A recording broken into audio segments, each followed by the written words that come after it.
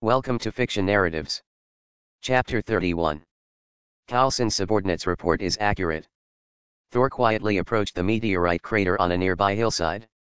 Despite Jane Foster and Dr. Selvig offering their assistance, Thor politely declined. He believed the government had sealed off the heavily guarded area around the crater, and he didn't want these kind-hearted Midgardians to risk themselves.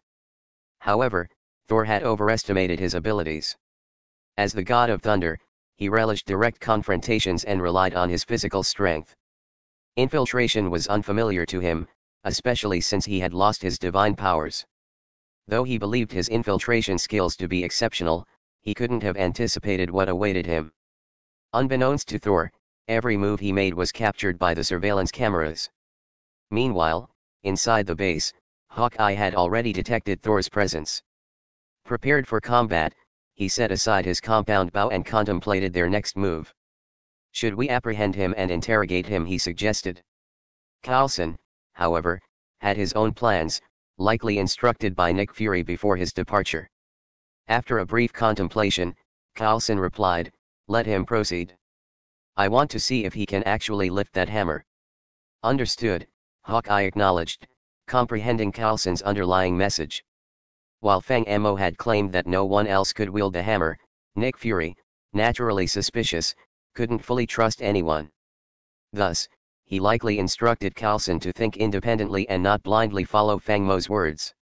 Fang Mo, on the other hand, paid no heed to these dynamics.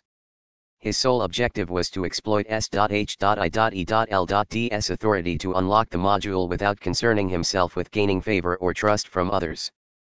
Fang Mo dismissed such matters as trivial. With Carlson's approval, the agents in the vicinity deliberately eased their surveillance. Soon, Thor successfully infiltrated the base, his gaze fixed on the meteorite crater ahead.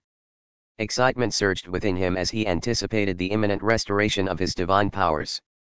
Mjolnir, Thor's mighty hammer, seemed to beckon him, emitting a potent electromagnetic field. Dark clouds rapidly gathered in the night sky, accompanied by thunderous roars and torrential rainfall. The powerful electromagnetic field disrupted all electronic devices within the base, sowing chaos. Seizing the moment, Thor tore a piece of curtain and entered the meteorite crater. As his eyes fell upon the hammer lying on the ground, a relieved smile played on Thor's lips. Acting instinctively, he strode toward his weapon, intending to reclaim it. However, his smile vanished as he gripped the hammer's handle. Once an instrument of immense might, the hammer now felt as heavy as 1,000 pounds. Try as he might, even with bulging veins and utmost effort, Thor failed to lift it from the ground. It remained immovable, rejecting its master. In an instant, Thor plummeted from heavenly elation to abysmal despair. Anger, frustration, disappointment, and pain flooded his heart, culminating in a despairing roar that echoed like the lament of a deranged soul. No. Ironically, the thunderstorm in the sky underscored his anguish. Raindrops pelted the ground, creating a splattering of mud in a cruel twist of fate.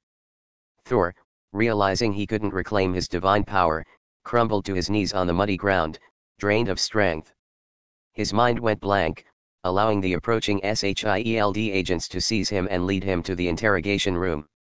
Shortly after, Carlson entered the room to question Thor, but the outcome fell far short of his expectations.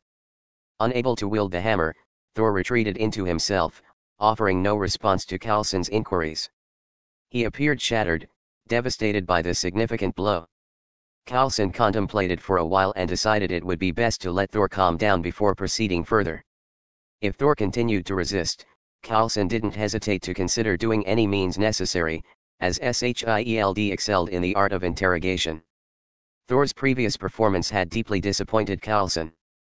Despite Fang Mo proclaiming him as the god of thunder, Thor couldn't fly, summon lightning, or even lift the hammer.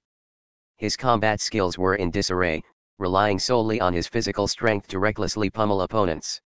Even without his divine power, shouldn't a god radiate some divine aura? Where was his godly self-assurance? Where were his wisdom and glory as a deity? Reflecting on Thor's past actions, it seemed more fitting to label him a delusional lunatic than a god, simply dependent on his physical prowess. To be honest, apart from Fang Mo's words, there was no evidence to substantiate Thor's claim as the Norse god of thunder. Even Carlson began to question Fang Mo's reliability, wondering if his prophetic abilities were accurate. Unlike Nick Fury, Carlson had limited interaction with Fang Mo and remained uncertain of his knowledge of Shield and the secrets of their world.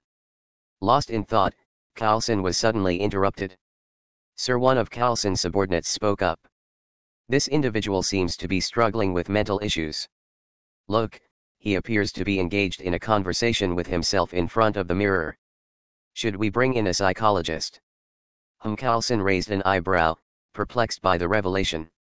Gazing through the one-way glass, he indeed observed Thor seemingly engrossed in dialogue with an unseen presence. It was more than mere muttering. Thor's focused eyes fixated on the mirror on the wall, conveying a genuine connection with someone or something. Yet, S.H.I.E.L.D's advanced surveillance equipment, including cameras and thermal imaging, detected nothing within the room. Thor's behavior grew increasingly concerning. Perhaps he suffered from a severe condition such as delusions. Activate audio surveillance and monitor his conversations, Carlson decided after a brief pause. His agent nodded and pressed a button, allowing Thor's voice to resonate through the speakers. I should be the one apologizing. Thank you for coming to see me for the last time. Wait, Loki, what's happening to you? As Thor spoke, his bewildered expression intensified, accompanied by a sudden heavy thud. In the blink of an eye, a burst of green light enveloped the room, and a slender man materialized within the confines of the interrogation room. Chapter 32. Carlson was stunned as a person materialized out of thin air in the interrogation room. Who is that? He exclaimed. The person, of course, was none other than Loki, Thor's brother. In Thor 1, Loki had deliberately deceived Thor by falsely accusing him of killing Odin, shifting the blame onto Thor. His plan was to strip Thor of his eligibility to wield Mjolnir and make him live as a mortal on Earth, all while securing the throne of Asgard for himself. However, something unexpected happened. Just as Loki was about to employ his deceitful words, he noticed a blocky and tall creature lurking in the corner. This creature stood silently, emanating an eerie presence. Surprisingly, Loki, who was accustomed to instilling fear in others, felt genuine fright. He instinctively entered combat mode and threw a knife at the creature. Thor was intrigued by this sudden turn of events and questioned Loki about it. It became evident that Loki's combat abilities were lacking when the creature remained unharmed by his small throwing knife. In fact, the creature took a step forward, compelling Loki to retreat. As a result, Loki's illusion was dispelled, revealing his true presence to Carlson and the other agents. While they were still stunned, Fang Mo had already reached the door of the interrogation room. Without waiting for a response, he entered. Carlson was momentarily stunned but quickly composed himself and followed Fang Mo inside. What day is it today? Are we celebrating something in the Nine Realms? Fang Mo immediately began speaking. Why are Odin's two sons here on Earth, or Midgard, I presume? As Fang Mo spoke, Steve's stand reappeared behind him. Loki cautiously observed Fang Mo and asked, Who are you? No, wait, what exactly are you? I am Fang Mo, he responded directly, also known as a stand user. Loki remained silent but instinctively narrowed his eyes. He had no knowledge of Fang Mo, and if it weren't for the formidable creature accompanying him, Loki would have dismissed Fang Mo as an ordinary mortal. However, it was clear that Fang Mo possessed extraordinary abilities, but Loki couldn't sense any aura from him. The mystery surrounding Fang Mo unsettled Loki as he couldn't discern his true nature. Direct confrontation was not Loki's style, especially with a group of troublesome mortals standing behind Fang Mo.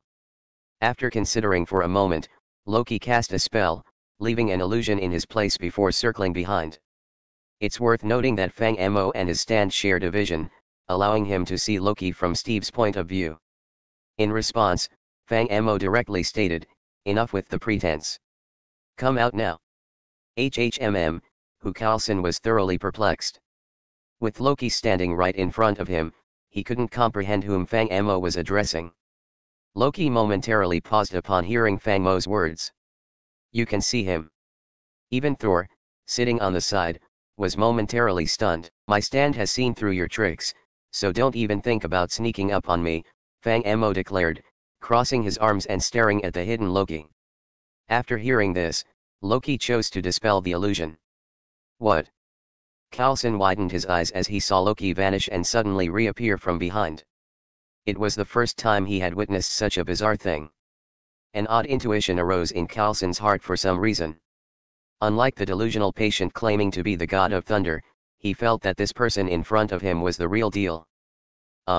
Who is he? Coulson couldn't help but ask Fang Mo after a moment of contemplation. Loki, the god of mischief, Fang Mo explained. Don't Westerners believe in gods? Haven't you heard of the famous Loki? Well. Coulson hesitated for a moment. We mostly believe in Jesus over here. Oh, I see, Fang Mo nodded, then suddenly asked, so, let me ask you, who do you think is stronger, Odin or Jesus? Huh. Not only Coulson, but even Thor and Loki on the other side were taken aback. After all, Odin was their father. Discussing their father's power in front of his sons, what was the intention behind it? Of course, Coulson was also baffled. They were currently in a standoff with two gods, and he suddenly brought up this topic. Was it really appropriate? But before Coulson could respond, Fang Mo continued, saying, actually, I think Odin is stronger. Of course, All-Father is stronger, he's the king of gods. Thor instinctively replied. However, he immediately remembered the news of his father's death, caused by his own incompetence as a son. He fell into sorrow, saying, the glory of our father, Odin, will forever last in the history of the 9 realms. Bleep for patron-only experience. Can't he cancel me today? Fam censoring just to be safe. As he spoke, Fang Mo intentionally smiled at Loki. Don't you agree? Upon hearing the term frost giants, both Thor and Loki fell into silence. Thor was silent because he thought of his own secret attack on the frost giants, which led to the impending war between Jotunheim and Asgard. His recklessness and disobedience indirectly killed his father Odin, and now he was filled with remorse and guilt, reflecting on his past choices. It seemed that his father was not wrong. His past self was truly a madman, obsessed only with the glory of war, without understanding the true meaning of love and peace. But Loki was different. He felt that Fang Mo was deliberately targeting him. Chapter 33. Loki was convinced that Fang Mo had deliberately targeted him, but he couldn't understand how Fang Mo had discovered his true identity. Recently, during Thor's ill-fated invasion of Jotunheim, Loki had learned that he was actually a frost giant. The magic of the frost giants had revealed his lineage, showing that he was not Odin's son but rather a despised enemy of Asgard, a frost giant. Instead of sharing this revelation with Thor and their comrades, Loki had chosen to confront Odin directly. To his surprise, the elderly Odin had succumbed to Loki's scolding and entered a deep slumber known as Odin's sleep. Witnessing Odin's collapse, Loki realized the depth of his affection for the old king. Despite his resentment towards Odin's favoritism towards Thor, Loki had never harbored thoughts of harming him. However, a kingdom required a ruler, and with Odin incapacitated, Asgard urgently needed a temporary replacement. Since Thor was in exile, all eyes naturally turned to Loki. Being Odin's son and with no one else aware of his frost giant heritage, they believed him to be a suitable candidate. Consequently, Loki seamlessly and logically assumed the role of the acting king of Asgard. Nevertheless, just because others were not oblivious to his true identity, that didn't mean Loki wasn't anxious. He dreaded the exposure of his secret. While Odin had accepted his frost giant lineage, Asgard was not defined solely by Odin's acceptance. If his true nature were to be unveiled, Loki risked becoming a pariah, despised by all. As the god of mischief, Loki swiftly devised a cunning plan. Thor's reckless incursion into Jotunheim had shattered the peace treaty, pushing Asgard to the brink of war with the frost giants.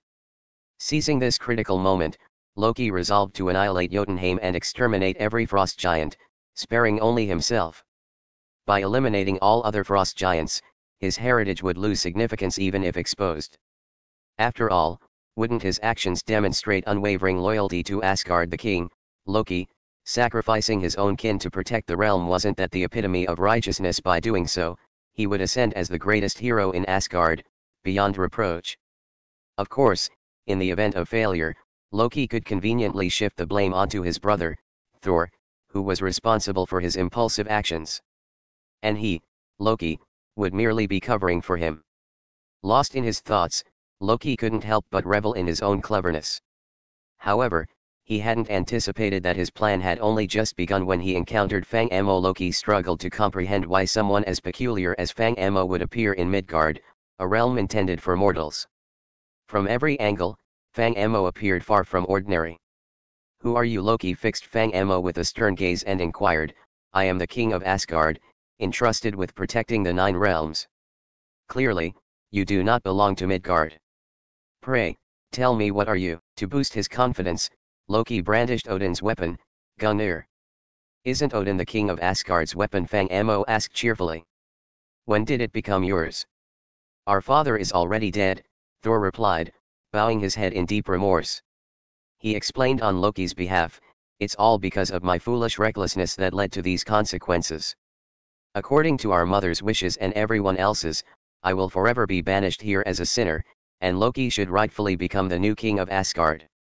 Thor's straightforward and simple nature made him particularly susceptible to deception. His brother, however, was the god of mischief, and Thor had yet to realize he had been tricked. He still believed Odin to be truly dead and, despite his own anguish, he spoke up for Loki. "Odin is truly dead." Fang Mo rubbed his chin and deliberately inquired, "He is the great king of the gods. Can't he be killed just because of a little disagreement with his son? Could there be some hidden information behind this?" Thor was suddenly stunned by Fang Mo's words. "For example, a malicious plot devised by the frost giants." Fang Mo smiled and continued, "Because they feared the power of the Alfather Odin, they resorted to these underhanded methods.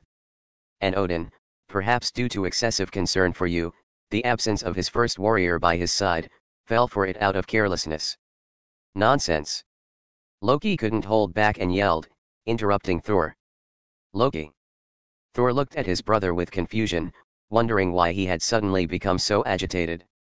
Loki was genuinely frightened now. He had a strong intuition that Fang Mo was specifically targeting him, especially with his continuous mention of plots devised by the frost giants.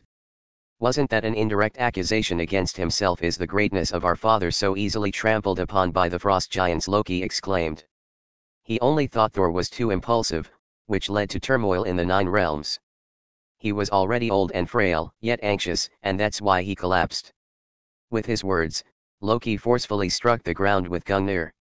The powerful divine energy created a shockwave, pushing the mortals present several steps backward. Fang Mo, however, remained unaffected. After devouring a whole group of essence berries, a punch from Loki wouldn't even make him flinch. He wasn't intimidated by Loki. "Brother, I'm sorry, but I'm powerless in this matter as well," Loki said, dismissing the crowd. He turned to Thor and added, "One of the conditions for the ceasefire with Jotunheim is your permanent exile." Thor's face displayed sorrow and remorse. "I'm sorry, Loki." Loki couldn't bear to stay another minute. He had to quickly return and devise a plan to counter Fang Mo, otherwise, his own scheme would undoubtedly fail. With that in mind, Loki bid farewell to Thor. "Brother, I have to go." After his words, Loki struck the floor with Gungnir, and the energy of the Bifrost bridge pierced through the ceiling. In an instant, he disappeared from sight. Chapter 34. "Where did he go?" Coulson asked Fang Mo, confused by Loki's sudden disappearance. "Did he turn invisible again?" "No," Fang Mo shook his head. "This time he actually left." "Where to?" Asgard? Coulson was surprised. Before he could get clarification, several technicians rushed over, holding a stack of data, eager to report the situation to him. After listening for a while, Fang Mo understood that their instruments had detected an extraordinary energy fluctuation. The analysis indicated the creation of a temporary channel through pure energy, similar to Einstein's proposed Rosen bridge theory. It seemed to connect 2 distinct spaces using powerful energy. In simpler terms, the technicians suspected the presence of a nearby temporal spatial tunnel. Hearing the report and considering Loki's previous behavior, Coulson began to believe in the existence of Asgard. However, this belief also raised concerns within him. He had just encountered extraterrestrials, and mishandling the situation could pose a crisis to Earth. He realized the need to report this matter immediately to the director. "Now that Loki has left, I guess there's nothing for me to do here, right?" Fang Mo said, preparing to leave the interrogation room. You guys can handle this mess on your own. I'll take my leave. Wait. Thor, sitting in the interrogation chair, suddenly interjected. Fang Mo stopped and turned back, curious. What's up? Thor hesitated for a moment before speaking earnestly. Who are you exactly? I apologize if I offended you earlier, but I'm incredibly curious about your identity because in Midgard, ordinary humans can't possibly possess such extensive knowledge about Asgard. Mr. Fang Mo is a technical advisor for our SHIELD agency, Carlson explained. He is a powerful sorcerer from an ancient eastern country, and together, we are dedicated to protecting this world from harm. Fang Mo silently glanced at Carlson, surprised by his explanation. Carlson met his gaze, silently pleading for understanding. Very well, Fang Mo shrugged. Titles didn't matter much to him, and Carlson was an amiable person. Whether in the original work or in this situation, it wouldn't hurt to show some respect. So, you're a sorcerer? Thor recalled something upon hearing this. My father once told me that while the mortals of Midgard are weak, a few have mastered mysterious magic. They have safeguarded Earth from threats of other dimensions for generations, and the most powerful among them is known as the Sorcerer Supreme, possessing the power to foresee the future. So, are you the Sorcerer Supreme? Thor's curiosity prompted him to ask. Carlson and Fang Mo exchanged glances at Thor's question. Carlson hadn't expected Fang Mo to be so formidable that even the gods of Norse mythology held him in high regard. But before Carlson could fully comprehend the situation, Fang Mo's next words left him perplexed once again. Sorcerer Supreme. Fang Mo shrugged and calmly responded, Isn't the Sorcerer Supreme the Ancient One? It's not me, and it has nothing to do with me. Both Carlson and Thor were surprised by this revelation. Thor was surprised because he had assumed Fang Mo was the Sorcerer Supreme due to his extensive knowledge of Asgard. Even without his godly powers, Thor sensed a hint of fear from Loki towards Fang Mo, indicating the mage's formidable strength. He might even surpass the Sorcerer Supreme, the mightiest protector among mortals. Carlson, on the other hand, was genuinely perplexed. Carlson hadn't anticipated the existence of such a powerful magician hiding on Earth. According to Thor, the Sorcerer Supreme was not only powerful but also benevolent, safeguarding the world. However, this raised concerns. If the Sorcerer Supreme could remain concealed, what would prevent malevolent entities from doing the same? Shield had no knowledge of the extra-dimensional creatures the Sorcerer Supreme fought against. What if the Sorcerer Supreme made an inadvertent mistake? These thoughts cast doubt on the safety of Earth, defying their previously held assumptions. In contrast to Carlson's profound reflections, Thor focused on the immediate matter. He addressed Fang Mo directly, acknowledging his extraordinary abilities. Even if you're not the Sorcerer Supreme, you must be a powerful mage. Fang Mo couldn't help but chuckle at Thor's observation. It seems your temperament has greatly improved, he remarked. Becoming mortal seems to have its benefits. At least you have learned the value of courtesy. Regret filled Thor's voice as he replied, Unfortunately, I realized it too late. I have failed to live up to my father's expectations. Perhaps I am unworthy of being the rightful ruler of Asgard after all. Fang Mo pondered for a moment, then offered his perspective. Well, in reality, there are various types of kings, he mused. Some are valiant warriors who conquer lands and wealth for their people, while others pursue peace, fostering harmony and joy in their kingdoms. The role of a king is not confined to a single mold. Each person possesses their unique character and ideals. In my view, as long as you are loved and respected by your subjects, deserving of their admiration, you can already be deemed a righteous ruler. Thor nodded, contemplating Fang Mo's words. I have pondered this matter. When war erupts, Asgard's warriors will inevitably suffer heavy losses. They have loved ones and friends, just as I do. But Asgard's warriors are willing to die defending their homeland, unafraid of sacrifice because they deem it honorable. However, as the one instigating a war, I'm ashamed. My people would perish needlessly due to my personal desires. Their loved ones would be devastated because I have acted selfishly. Fang Mo's surprise was evident as he responded to Thor's newfound self. Later, he even doubted whether Thor could still wield Mjolnir, given Loki's influence. Loki's deceit had only aimed to rub salt in Thor's wounds, yet unexpectedly, Thor began introspecting his own mistakes. It wouldn't be long before he reclaimed his divine power. But it is too late for me, Thor sighed, his head hung low in dejection. My father is already dead, and I have no opportunity to demonstrate my new self. Fang Mo offered a glimmer of hope with a smile. At the very least, you can uncover the truth.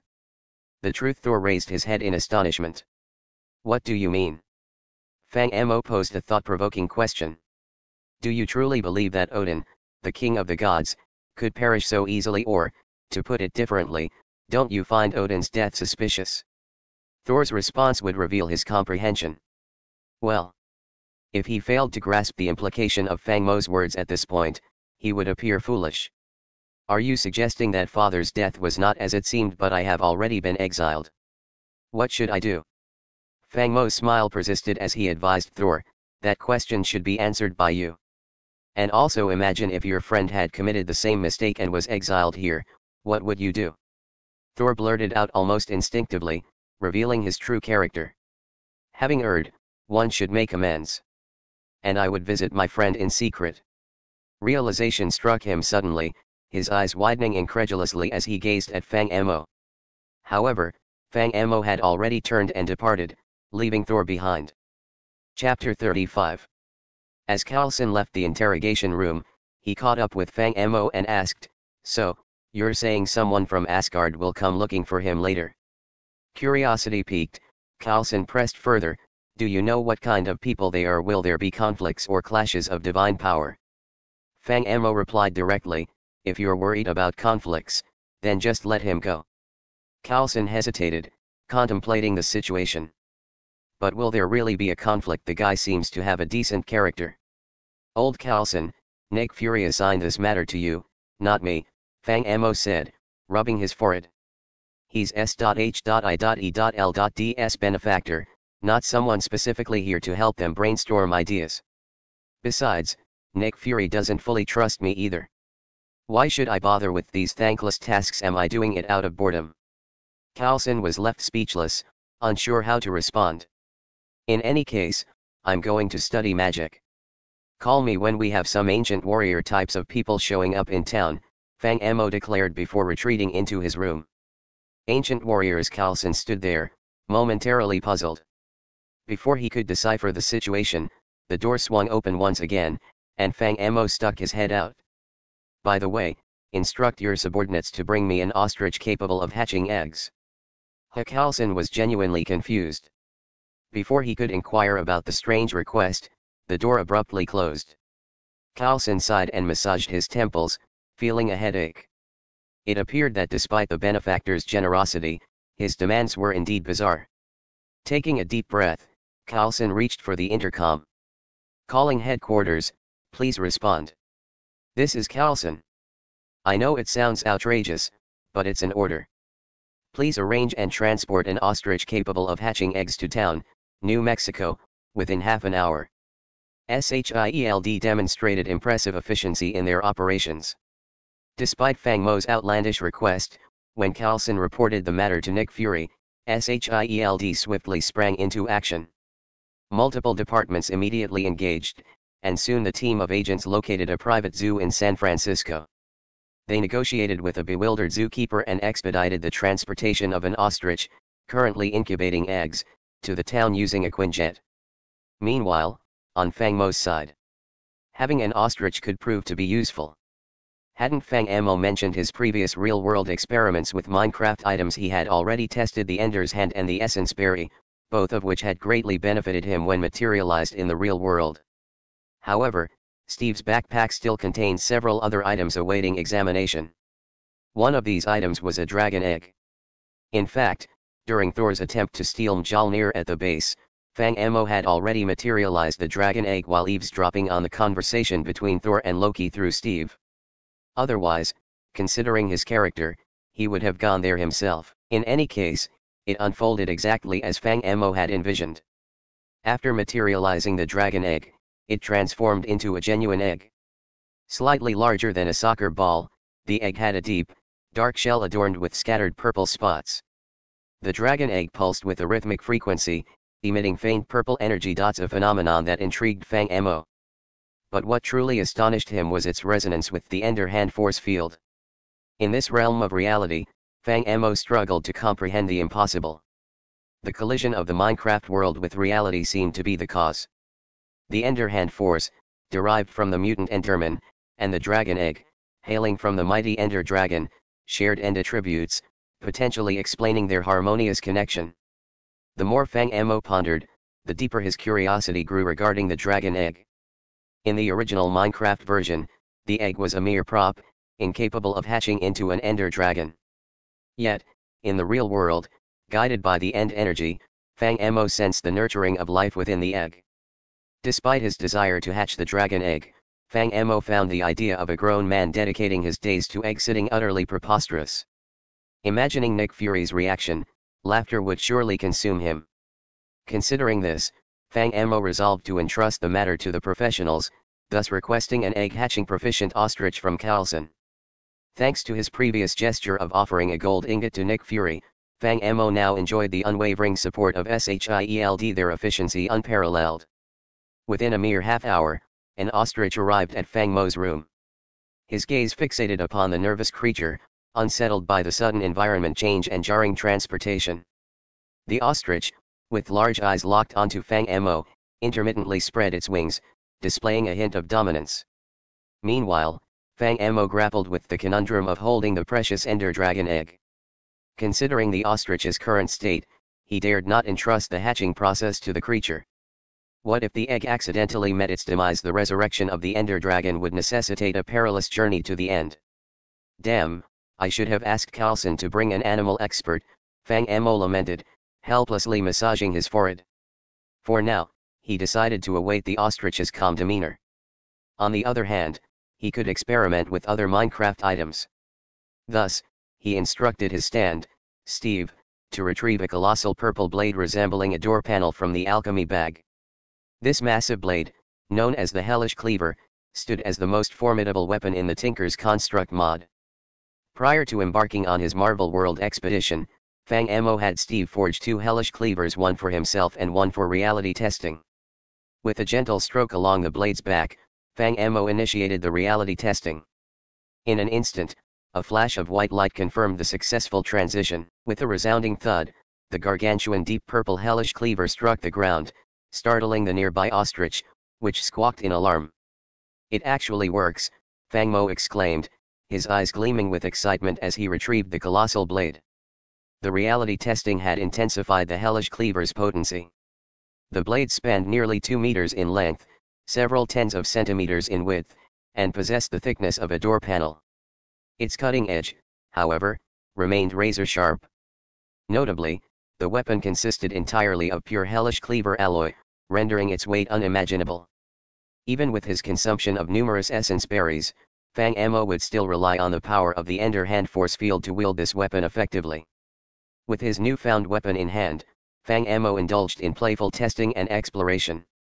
As the night waned, sleep beckoned Fang Mo, and he succumbed to its call. The following morning, as he caught up on rest, Carlson knocked on his door. "Mr. Fang Mo, it appears that the warriors you mentioned have arrived." Chapter 36, Fang Mo vs the Destroyer 1. "In fact, this occurred over an hour ago," Carlson said, his head throbbing as he looked at the slightly drowsy Fang Mo. The researchers detected a powerful energy fluctuation, similar to Loki's previous departure. Subsequently, my subordinates discovered 4 individuals in medieval attire carrying weapons in town. "I understand," Fang Mo replied with a yawn, preparing to freshen up at his own leisure. "So, you brought Thor back?" "Yes," Carlson nodded. "Last night, Dr. Selvig forged documents. Technically, he should have been arrested for such an offense. However, after careful consideration, I chose to release Thor. What is our plan now?" Fang Mo turned on the faucet, beginning to wash his face and brush his teeth. "We will wait and observe," Carlson replied after pondering for a moment. "I don't believe the Asgardians, Thor at the very least, pose a threat to Earth. Instead of remaining oblivious, Shield would prefer to establish a friendly diplomatic relationship with Asgard. That's a sensible idea." Having freshened up, Fang Mo's drowsiness had significantly subsided. but before we can engage in peaceful discussions, we must finish the battle. Battle, Carlson asked, bewildered. Aren't those 4 individuals Thor's allies? Why would they fight? You could inquire with your subordinates if they witnessed anything beyond those 4 ancient warriors, Fang Mo suggested. For instance, a towering walking armor. A walking armor of towering size. Carlson was taken aback. What exactly is that? Look, Fang Mo pointed out the window. You should be able to see it soon. Carlson followed Fang Mo's indication and observed the sky nearby suddenly darkening. Swirling dark clouds swiftly amassed, signaling a troublesome development. In the next instant, these clouds converged into a tornado and crashed into the ground with a deafening boom. What on earth is that? Carlson stared at the bewildering scene, but his phone rang. Answering it, he heard the panicked voice of his subordinate. All right, they have sighted the walking armor. Carlson ended the call and said to Fang Mo, very well. Fang Mo grinned, beckoning as the massive cleaving blade embedded in the ground soared into his hand.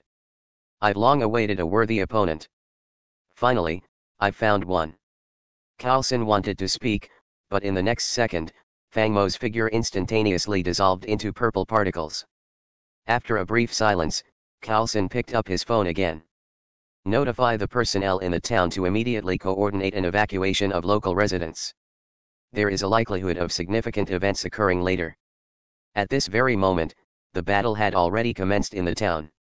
However, based on the current situation, the destroyer armor held an indisputable advantage.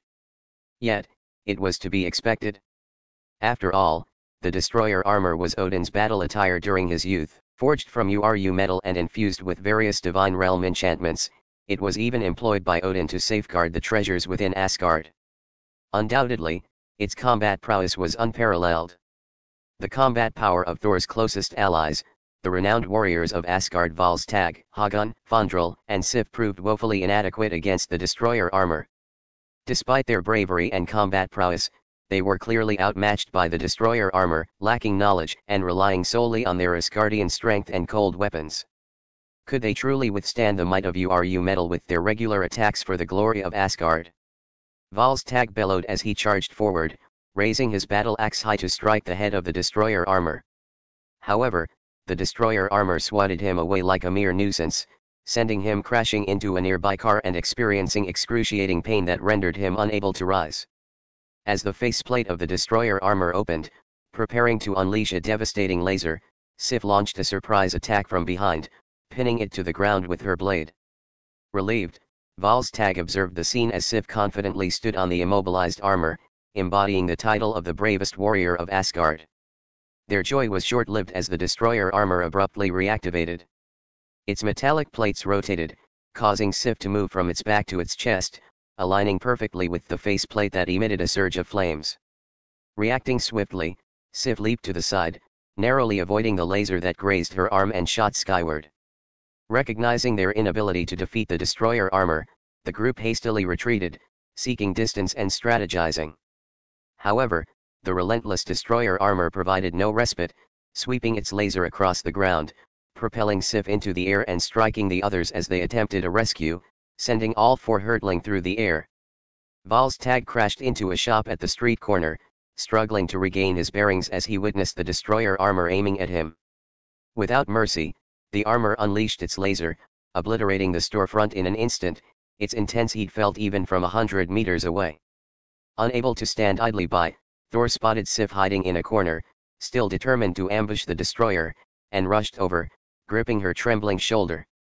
Sif, don't take unnecessary risks, Thor urged, acknowledging the formidable opponent and the slim chances of success in their battle. No, Sif gritted her teeth resolutely, even if it costs me my life, I choose to die as a warrior. This moment, it will be etched in history. Thor, changed by his experiences, offered an encouraging smile. Sif, live on. And tell this tale yourself, all right. Conflicting emotions flickered across Sif's face, but Thor tugged at her once more. Enough, let's retreat. With renewed desire for life, Sif and Thor dashed backward, evading the laser discharged by the destroyer armor. They swiftly circled around and regrouped with the others in a nearby alley. At that moment, it seemed Thor had finally reached a decision. After ensuring everyone's safety, he turned and advanced towards the destroyer armor. "Brother, I know you can hear me," Thor earnestly spoke as he approached the armor. "Whatever transgressions I have committed in the past, for which you cannot forgive me, I offer my sincerest apologies. But they are innocent." Thor now knew the truth, revealed by his friends: their father was not dead, and Loki had orchestrated it all. Yet, Thor couldn't shake the feeling of responsibility and unintentional harm caused by his past actions. The destroyer armor paid no heed to Thor's words, immediately charging energy upon seeing him approach. "Allow me to atone for everything, brother." Thor faced the formidable armor, his smile filled with relief. "Take my life and spare the others, all right." After Thor finished speaking, the destroyer armor hesitated. In Asgard, Loki watched the unfolding scene, flashes of past images crossing his mind. A vision of Thor being incinerated by the laser materialized, causing an unexpected uneasiness to ripple through Loki. He furrowed his brow, feeling a sense of discomfort for reasons unknown. As a result, the destroyer armor suddenly halted its assault, and the faceplate on its helmet began closing. Witnessing this, Thor also breathed a sigh of relief, assuming his younger brother still held concern for him. However, in the next moment, Thor's assumption was proven wrong as the destroyer abruptly struck him with tremendous force, a blow that can kill ordinary people, a full-powered strike of an Asgard artifact. As a mortal, the impact caused immense physical harm, sending Thor hurtling backward, crashing heavily onto the ground, and losing consciousness. The destroyer did not pursue its attack further but simply turned around and departed. To the astonishment of both the armor and its controller in Asgard, the armor unexpectedly encountered a figure ahead: Fang Mo. Chapter 37, Fang Mo vs the Destroyer 2. Thor bravely approached the imposing destroyer, but was forcefully thrown aside. Jane quickly broke free from Dr. Selvig's grasp and rushed to help Thor. The Asgardian warriors also noticed and hurried towards Thor, eager to rescue him. Among the onlookers, Darcy Lewis noticed the peculiar behavior of the destroyer.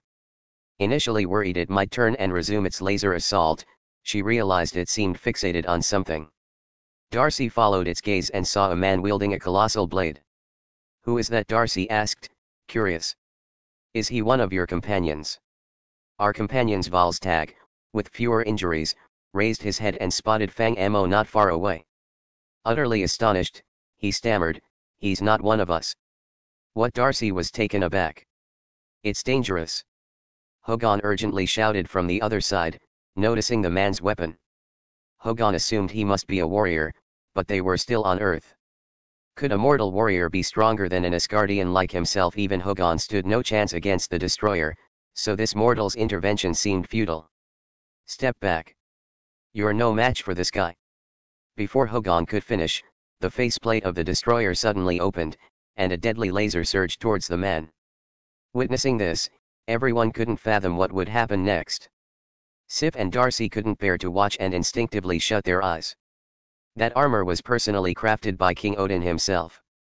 Surviving such a fearsome laser would be a miracle, let alone emerging unscathed. Yet, just as everyone braced for the worst, an astounding scene unfolded before their eyes. As the laser approached, an invisible ripple materialized in mid-air, intercepting the deadly beam. Then, the man swiftly extended his hand towards the destroyer, exerting a powerful force of attraction. The uncontrollable armor hurtled towards him, and in that moment, he raised his purple giant blade and struck the armor with ruthless force.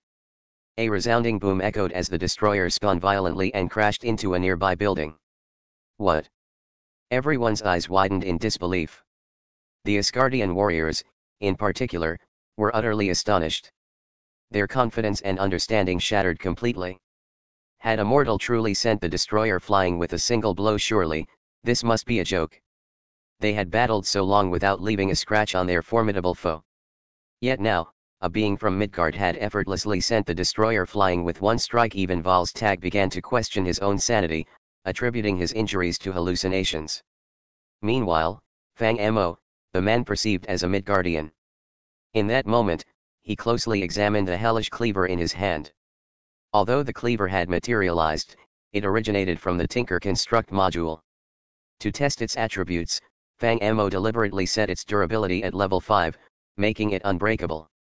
However, Fang Mo remained uncertain if this property could be inherited in the real world, and this is how the scene unfolded at the beginning. Fang Mo tested the weapon against the destroyer.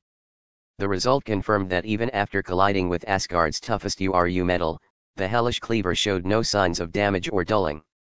It seems that attributes can be materialized as well, Fang Mo thoughtfully nodded after inspecting the cleaver. Suddenly, a nearby building exploded, engulfed in smoke, and the destroyer emerged unscathed. After all, it was Odin's battle armor, and its durability proved extraordinary. But that was exactly what Fang Mo desired. "I've finally found someone worthy of a fight," Fang Mo's excitement was palpable. Since returning to the Marvel world, he had developed numerous new things. However, he grew bored without opponents to test his skills. Once a god of war in the virtual realm, now awakened with his stand, his fighting spirit was fully unleashed. He found greater satisfaction in personally defeating the movie's bosses than in the tedium of crafting and browsing crafting tables. As for the destroyer, it represented the silent villains. At that moment, it made no additional moves. Walking out of the sea of fire, it directed a laser beam at Fang Mo. A purple light flickered at Fang Mo's fingertips, and the ground beneath the destroyer quaked. In the next second, rocks, dust, and soil rushed towards it from all directions, enclosing it within a massive sphere of rock. However, the surface of the rock sphere turned red, and scorching heat erupted from within. The rock transformed into searing lava, cascading onto the ground. The destroyer struggled to break free. Yet, before it could emerge fully, Fang Mo hurled the hellish cleaver directly at it. With a loud bang, the headpiece of the destroyer split in half, but the armor swiftly began repairing itself. Just like when Sif impaled it to the ground, the restored destroyer continued to rise. It broke free from the lava sphere, retrieved the hellish cleaver lodged in its head, and cast it aside. Observing this, Fang Mo nodded instinctively. Perhaps this was a characteristic of the destroyer to possess some degree of immunity against physical attacks. However, that worked in Fang Mo's favor. With a simple command, Fang Mo's stand, Steve, swung a sword at the destroyer. The armor stiffened slightly, revealing a cut on its chest. Sensing the attack, the destroyer lowered its head, fixing its gaze upon Steve, preparing to unleash a laser. Witnessing this, Fang Mo swiftly gestured with his fingertip, activating the Ender Hand force field. The ground beneath the destroyer surged upward, causing the laser to miss Steve's head and strike a nearby street instead. The awakened destroyer glared at Fang Mo, recharging its laser. However, in the next moment, the massive hellish cleaver lying on the ground shimmered with a purple aura, levitating in the air. Its blade aimed at the back of the destroyer, swiftly piercing through its chest. Before the armor could react, a gust of wind blew in its face. Fang Mo, now wielding a hammer, descended from the sky, delivering a mighty blow to the top of its head. With a deafening roar, the entire small town seemed to tremble as the ground beneath the destroyer shattered, creating a colossal crater. Chapter 38, Fang Mo vs the Destroyer 3. The onlookers nearby were utterly shocked, whether they were Asgard warriors or ordinary humans like Jane Foster. They had just witnessed the raw power of the destroyer firsthand, and it was truly terrifying. This formidable machine unleashed astonishing laser power and appeared virtually indestructible. They were at a loss for how to confront such a threat. Yet, astonishingly, this monstrous engine of destruction was now being mercilessly pummeled by a lone individual, leaving it unable to retaliate. The sight of the destroyer being ruthlessly slammed into the ground left the crowd awestruck, particularly the Asgard warriors. Fang Mo's swings of the hammer transformed him into a heroic figure, blending with their perception of Thor, the god of thunder. "Is it over?" Darcy asked, her voice laced with disbelief. "Has that iron monster been defeated?" "Probably." "Right," Jane replied, her tone tinged with confusion. "I can't fathom anyone enduring such an assault." However, as soon as she finished speaking, the destroyer rose from the ground, its armor pieces fluidly shifting and reforming. In the blink of an eye, all the previously damaged parts on its body were restored. All eyes turned to Jane, seeking an explanation. "This." Jane herself was momentarily stunned before whispering in defense, Well, we must acknowledge that it's merely armor, devoid of a living being. Meanwhile, on the other side, Fang Mo, gripping the hammer, also experienced a measure of surprise. It wasn't the destroyer's ability to endure relentless battering that astonished him, but rather an unexpected electronic prompt that materialized in his mind. Fang Mo was taken aback by the unforeseen sound. It perplexed him since he had unlocked the mutant creatures module when he defeated Abomination, but that was because Abomination was deemed a mutant organism. Now, he was contending with the destroyer, so what kind of module could be unlocked by this entity? Fang Mo had no inkling, yet he viewed it as a golden opportunity to access a new module. If he failed to comprehend its usage, he could simply leave it be and still receive a lucky block. It appeared to be a win-win situation. With anticipation coursing through him, Fang Mo recognized the destroyer as an excellent punching bag. It could withstand his blows and provided a gratifying sensation. However, his present disposition no longer inclined him to continue assaulting a mere target. Achieving high scores through his strikes couldn't rival the exhilaration he experienced when drawing a card. Well, it seems the time has come to unveil my true skills. Yielding to the enticement of the lucky block, Fang Mo suppressed his playful demeanor and inhaled deeply, his countenance turning solemn. With a commanding wave of his hand, the once ferocious destroyer was sent hurtling through the air. As mentioned earlier during Fang Mo's confrontation with Obadiah, his Ender Hand force field lacked control over living beings. However, since the destroyer was merely an inanimate suit of armor, Fang Mo had already emerged triumphant. In mid-air, the destroyer aimed its laser beams at Fang Mo, but with a swift wave of his hand, the hammer spun and hurtled toward the armor, producing a resounding impact that knocked its head askew. In a split second, Fang Mo transformed into particles of light, teleporting directly behind the destroyer. Swinging the hellish cleaver, he brought it crashing down on the armor's head, forcefully driving it into the ground like a cannonball. However, the battle was not yet over. Fang Mo summoned the hammer back into his hand, while the lower half of the destroyer remained firmly embedded in the earth, struggling to free itself with its hands planted firmly. Here, Fang Mo's stand exhibited its superiority. Unlike Steve's game attacks, it was not constrained by attack speed. The strength of Fang Mo's spiritual will influenced the speed of his stand's assaults. The wide and sturdy hellish cleaver, reminiscent of a door, unleashed a flurry of illusions with its astonishing attack speed, leaving no opportunity for the destroyer to retaliate. As the destroyer endured the relentless assault and endeavored to extricate its legs from the ground, Fang Mo took action. He swiftly launched the hellish cleaver from his grip. Controlled by the Ender Hand force field and infused with tremendous force, the blade slashed across the top of the destroyer's head. The metallic friction reverberated as the blade tore through the armor's head plate, deeply embedding itself in its chest. Heavily damaged, the destroyer stiffened, activating the magic runes inscribed within it, preparing to initiate self-repair of its pieces. However, seizing the moment, Fang Mo descended like a shooting star. Before the destroyer could react, the hammer, enveloped in an overloaded Ender Hand force field, dealt a devastating blow to the hellish cleaver. The scene appeared momentarily frozen.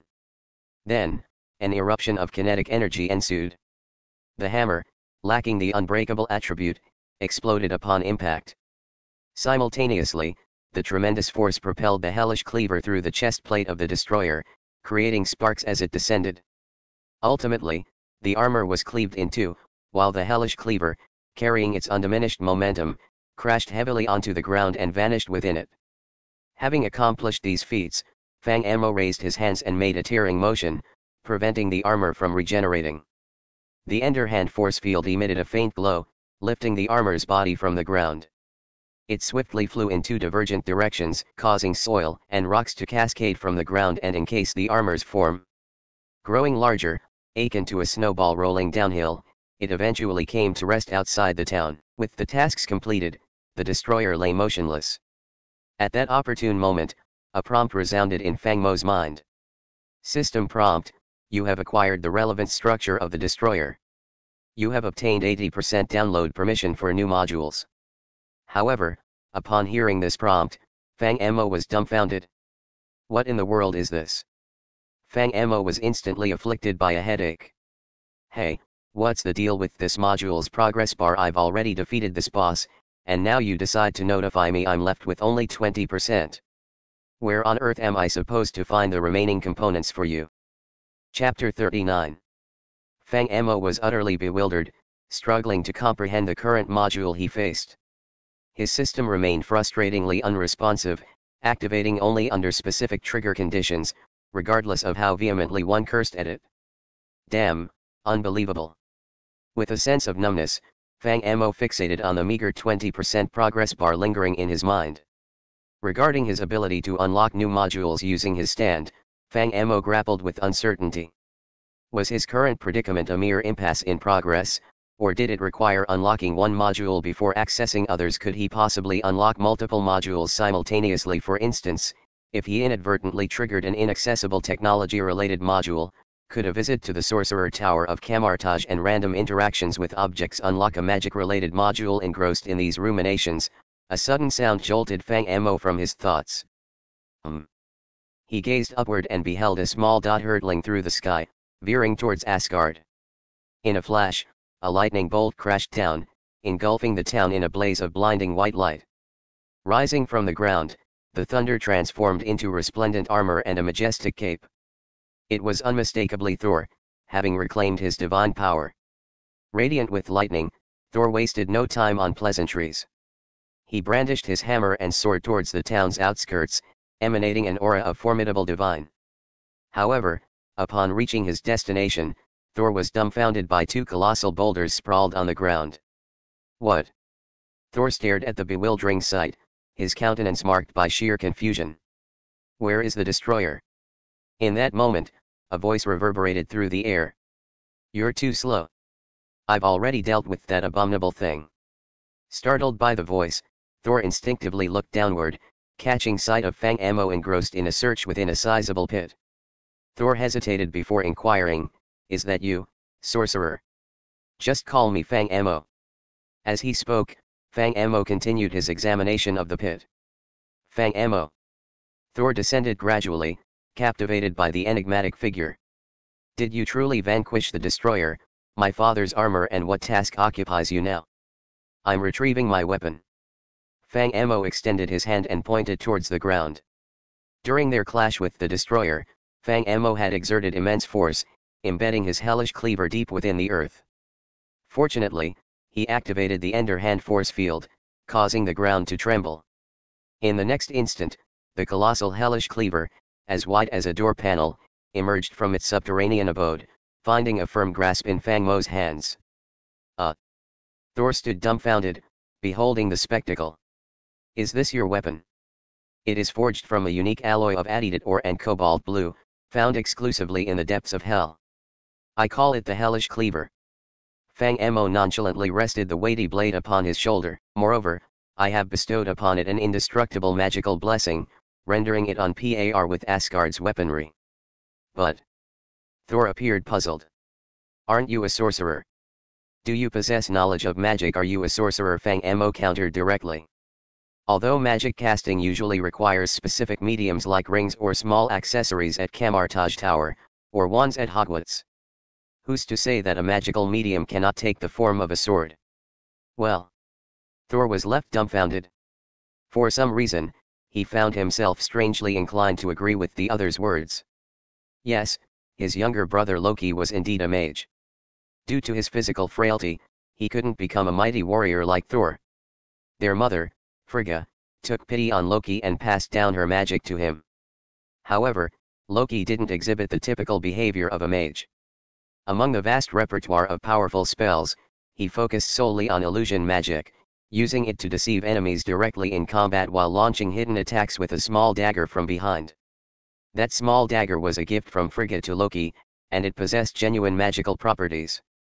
Upon reflection, it seemed plausible that magical mediums could take the shape of a sword. Perhaps Loki's powers were too feeble to wield a massive sword, so he opted for a smaller blade instead. But weren't mages supposed to possess weak physical strength and formidable spells? What was the true nature of the person standing before him? Could anyone truly wield such an enormous blade? Well, perhaps I have been ignorant. Thor eventually relinquished his ponderings.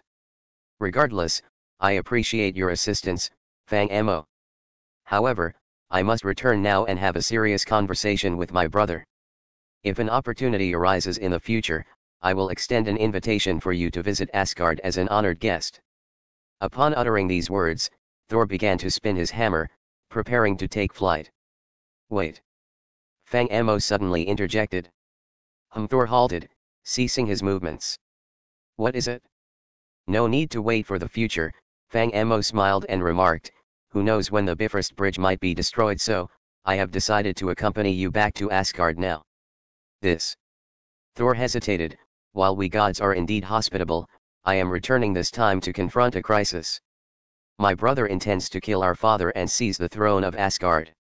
"Don't worry, your brother isn't as malicious as you believe," Fang Mo waved his hand dismissively. "He still cares about all of you. He simply desires to eradicate Jotunheim and eliminate all the frost giants." Thor was utterly perplexed.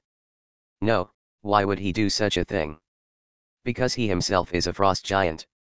When Odin was conquering Jotunheim, he discovered an abandoned baby in the ice palace. That child was Laufey, the king of the frost giants' offspring, left to perish in a corner due to his feeble condition." Fang Mo shrugged. "Now Loki knows the truth, and his mental state is unstable, but to be fair, his actions are somewhat understandable. It's akin to living as a demon in the human world, only to find out through exposure to demon magic that you belong to the same race as the enemy of humans, in your case, the Asgardians who committed unspeakable atrocities. If that doesn't shatter your mentality. Are you saying Loki is a frost giant?" Thor widened his eyes in disbelief and exclaimed, "How is that possible? His skin is not blue." "I've been saying." "Ugh, I mean, Odin bestowed him with magical blessings," Fang Mo sighed, rubbing his forehead. "When he comes into contact with the power of ice, his true heritage awakens. Initially, he had no knowledge of his true identity. It was you who insisted on bringing them to invade Jotunheim, leading Loki to encounter the frost giant's magic and learn the truth." "This." Hearing this revelation, Thor staggered back 2 steps, shocked. "Could it be that I am the cause of all this?" Chapter 40. Thor was completely shocked when he heard this, as if struck by lightning. After Fang Mo's reminder, many previously incomprehensible things now made sense. For instance, the reason why his father, the king, was so furious and stripped him of his divine power after he trespassed into Jotunheim. It might not have been solely due to the grudges and wars between the frost giants and Asgard, but also because Loki could have discovered his true identity. The psychological impact Loki would suffer after learning all of this was unimaginable to Thor. No wonder Loki manipulated the destroyer to cause trouble for him. "No, I have to go back and talk to him." Thor became anxious at the thought and didn't wait for the Asgardian warriors. He shouted, looking up, "Heimdall! Take me back!" However, after waiting for a while, there was no movement in the sky. "Heimdall!" Sif also looked puzzled, furrowing her brows. "Why is there no movement?" "Let's wait a little longer," reassured Fang Mo, who knew the reason for the current situation. Loki had probably already begun executing his plan to deceive Laufey, the king of the frost giants, into invading Asgard. Loki would catch him off guard, kill him, and subsequently destroy Jotunheim. To successfully implement his plan, Loki would first need to deal with Heimdall, the Guardian. Heimdall was likely frozen in the icy power of the ancient winter coffin. However, Heimdall's strength was formidable, and it wouldn't be long before he broke free. While they waited, a vehicle approached from a distance with the Asgardian warriors and Jane Foster. Thor explained the urgent situation to them, being cautious about revealing Loki's true identity as a frost giant. He only mentioned that Loki planned to destroy Jotunheim, and he needed to go back to stop him. Meanwhile, Heimdall heard Thor's call. He broke free from the ice and defeated the frost giant who had been guarding him. With his injured body, Heimdall walked into the teleportation chamber and activated the Bifrost Bridge by inserting his sword into the mechanism. As the Bifrost Bridge activated, Thor noticed the change in the clouds above and quickly bid farewell to Jane Foster. A colorful light descended from the sky, and Fang Mo joined them as they all disappeared from the spot. In the teleportation chamber, Thor immediately noticed Heimdall sitting on the ground, visibly injured. He instructed his friends to take him for treatment and prepared to fly to the throne. However, Heimdall spoke up, questioning why Fang Mo had come along too. Thor looked surprised, but with the urgency of the situation, he didn't have time to dwell on it. He simply said, Fang Mo is my friend. I'm going with him to find Loki. Without hesitation, Thor flew towards the throne, determined to confront his brother. Fang Mo remained silent and followed directly. Meanwhile, inside the palace of Asgard, the guards were already engaged in battle with the frost giants. King Laufey, the frost giant, had arrived in Odin's chambers, preparing to kill his opponent with pride. Suddenly, a laser beam shot towards him, causing severe injuries and sending him crashing to the ground. Finally, at this moment, Laufey understood Loki's plot. Loki had never intended to cooperate with him. His earlier words were merely a deceit to lure Laufey away from Jotunheim. The frost giants, powerful as they were easily influenced by the external environment. In Jotunheim, with the ancient winter casket in their possession, they could unleash 500% of their strength. But in the royal palace of Asgard, where it remains spring-like throughout the year, Laufey could only exert 10% of his power. Helplessly, he watched as his own son, Loki, raised Gungnir and mercilessly blasted him into pieces. Loki. Frigga, the queen, who stood nearby, unaware of Loki's scheme, struggled to rise from the ground and joyfully embraced her son. You saved your father. Mother, they will pay the price for this, Loki immediately responded. Before Frigga could say anything more, footsteps approached the door. Loki instinctively looked up and saw Thor and Fang Mo standing there, freezing in place. Thor. Frigga turned her head and was instantly overjoyed. She rushed over and embraced Thor tightly. I knew you would come back. I have missed you greatly, mother. Thor smiled at Frigga but then turned to Loki, his tone turning serious. But now, I want to have a serious conversation with my brother. Upon hearing this, Loki became visibly panicked. However, his mind was currently occupied with his unraveling plan, and he failed to notice Thor's concern and sincerity written on his face. Indeed, in the original story, Thor was unaware of Loki's reasons for turning evil. He only knew that Loki had sent the destroyer to kill him, so he returned to Asgard consumed by anger.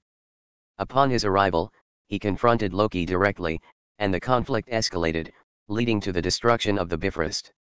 But now, things were different. Thor's perspective had shifted after learning the truth.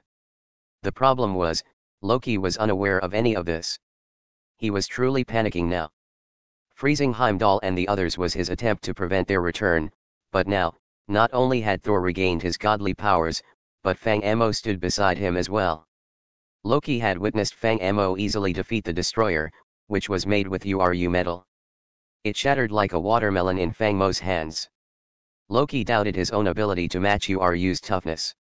Loki, Thor took a step forward, seemingly about to address Loki. However, to everyone's surprise, Loki made the first move. He suddenly aimed Gungnir at Thor. Caught off guard, Thor was sent flying by the attack, crashing through the outer wall of the palace and plummeting down. Loki. Thor. Queen Frigga was also stunned and quickly shouted. Mother, I'm sorry, but the frost giants must pay. Loki raised his head and said to Frigga. He then waved his hand, and the ancient winter casket appeared, instantly releasing a chilling cold air towards Fang Mo. Loki seemed to realize he couldn't match Fang Mo's power and intended to freeze him to buy some time. However, to Loki's surprise, Fang Mo's figure instantly transformed into purple light and vanished. The cold air struck the chamber wall, leaving it covered in a thick layer of ice. What? Loki was stunned by the sight. But in the next moment, he felt a cold blade pressing against his neck. Startled, Loki raised his hands, and with a loud clank, both the ancient winter casket and Gungnir fell to the ground. Witnessing this scene, Fang Mo couldn't help but feel the urge to comment. But before he could say anything, an electronic prompt sounded in his mind. System prompt, new module features detected. Researching them will grant you download permissions.